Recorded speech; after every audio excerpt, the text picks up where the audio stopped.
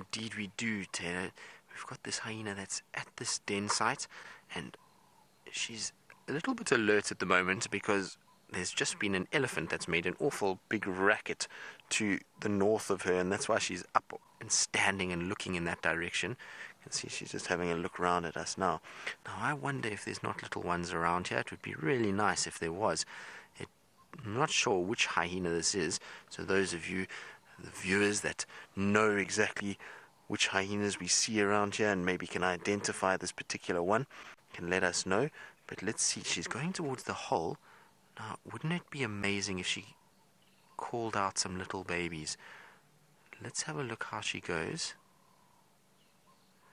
Now, she's definitely interested. Maybe she's just going to lie down at the entrance. No, nothing there. It doesn't look like she's suckling. I don't see any milk or anything like that. So I think if there are young ones, they must be very big by now. Or she's still scouting around and having a look. You can see she's just laying down again.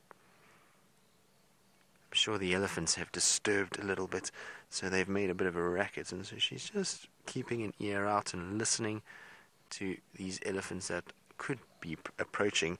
We didn't see the elephants on the way in, but I'm sure they are coming this way by the sound of them. And wouldn't it be nice if we had all the elephants around here as well? That might be quite interesting to see how she reacts and how she moves.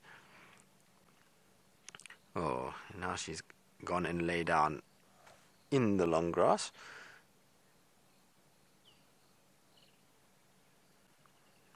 But isn't that cool? So it must be that they are using this den. If James and Herbie had them the other day, and now they're here again, it would seem that they are utilizing this mound again.